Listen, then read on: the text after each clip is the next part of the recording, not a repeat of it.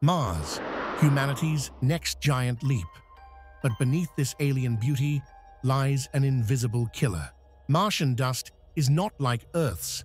These microscopic daggers are smaller than a human hair, sharper than glass, and laced with toxic chemicals.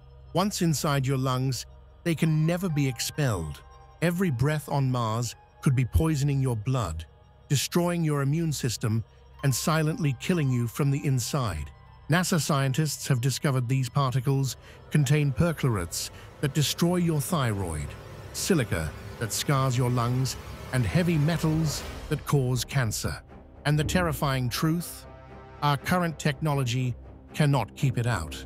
The first humans on Mars won't just be facing the hostile environment, they'll be fighting an enemy they can't even see.